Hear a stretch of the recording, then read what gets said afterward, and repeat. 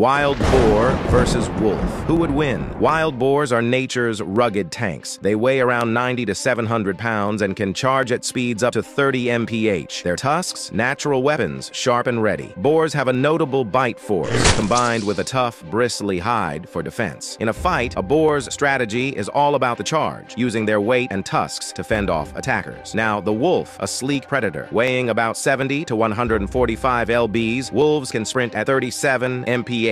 Their bite force is around 400 psi, with teeth built for hunting. Wolves have sharp hearing and smell, perfect for tracking prey. In a confrontation, wolves rely on agility, endurance, and pack tactics, making them strategic hunters. In a showdown between a wild boar and a wolf, the boar's got a solid chance. With its hefty build, sharp tusks, and tough hide, the boar's built like a natural tank. A wolf's fast and smart, but going solo against the boar's brute force and defensive tusks is a tough gig.